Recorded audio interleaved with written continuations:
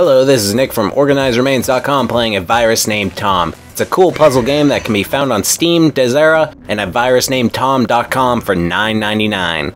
I'm sure you can guess who you play as.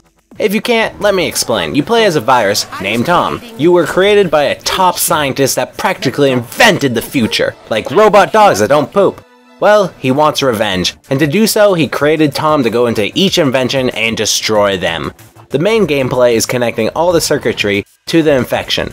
Once everything is connected, then the virus can spread. Simple to understand, right? Well, the game can get pretty difficult once enemies, circuits that you can't see unless they're connected, and blocks that you can't even move start showing up. Don't worry, the difficulty is evenly spread out. It's not like you beat 5 levels and then the game is painfully difficult. The game was even nice enough to give you a couple skip tokens if you really can't figure out a puzzle.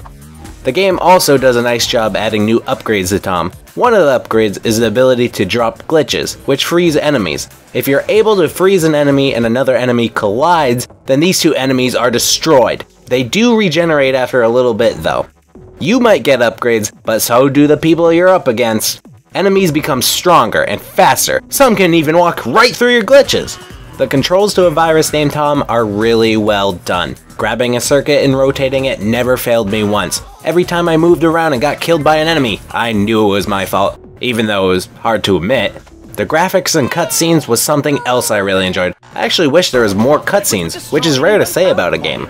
Lastly, the music to this game was also really great, and helped with the mood of the game.